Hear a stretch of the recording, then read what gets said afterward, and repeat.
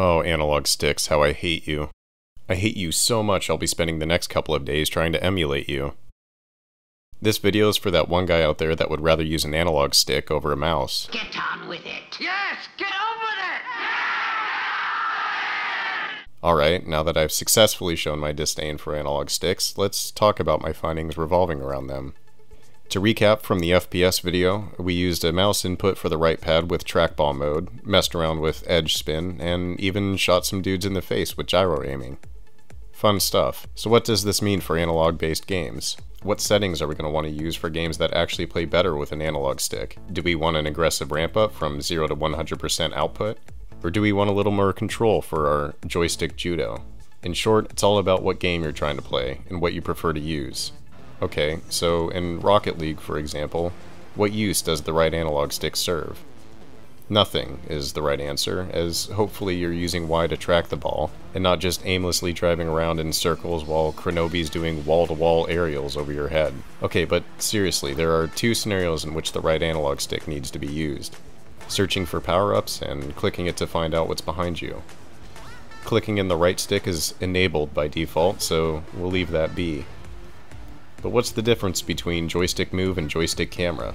Does it matter which one you choose? Short answer, yes, and kind of a longer answer, I don't know. There is some bug I'm experiencing with the latest beta build where changes made in the overlay aren't reflected when returning to the game. The only way for these changes to take effect is by closing the game, then restarting it. However, here are a couple observations I made from before I started experiencing this bug. This should be taken with an atom-sized grain of salt, as I'm sure this info will be outdated tomorrow, or whenever that is in Valve time. When I wanted to control a camera without needing to start in the center of the pad, I would choose joystick move, regardless of if I was using it to control the camera or my character. In the advanced page, we get the juicy stuff like stick response curve and adaptive centering. Now, response curve should be the same in joystick camera as it is in joystick move, but adaptive centering exists only while in the advanced settings under joystick move. Adaptive centering also appears to be bugged, but the promise of this premise is that the first touched position on the pad is treated as the new center of the joystick. This is to prevent awkward or accidental movements when touching the pad.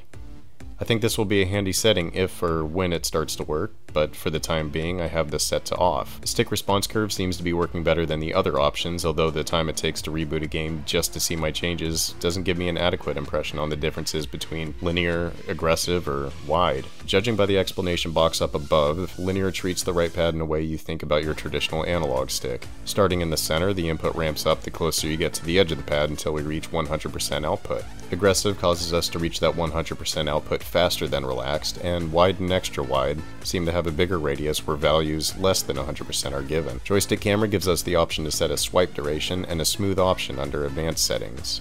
Swipe duration is used to simulate a flick of a real joystick, although I haven't played around with this too much yet. Smoothing is supposed to return the stick to the neutral position slower, as if it was driven by a physical spring. Are you still with me? No? Good. Because I'm lost on some of this too. Dead zone shape seems to have an effect on our settings and stick response curve, but again it's hard to tell the difference between the dead zones when you have to wait a minute or two to get back into testing again. The bit of joystick emulation I did try when things were working more consistently led me to believe that a circle-shaped dead zone allowed me to hit those non-cardinal directions with more success. I guess your mileage will vary with some of these settings. The inner and outer dead zones play off of the response curve, but I'll need to do more research on these before I give my 2 cents. If anyone else is experiencing similar issues with these bugs, let me know. And feel free to point me to a subreddit or thread or something where this is being discussed.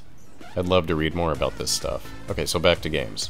I'm finding myself using an aggressive stick response curve more often than linear, as I can tap on the outer edges of the pad and still have that register as an input. Whether or not this has to do with using joystick move instead of camera is anyone's guess, but I suppose you'll be safe by mimicking what I've been doing. So basically, if we have an over-the-shoulder game where we can get away with a relaxed camera and don't need to rely on precision aiming, use joystick camera.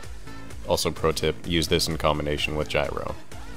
If we need to quickly pan our camera and hit that 100% output swiftly, use an aggressive stick response curve. If we're controlling a character in a top-down view, use joystick move, then choose aggressive for stick response curve.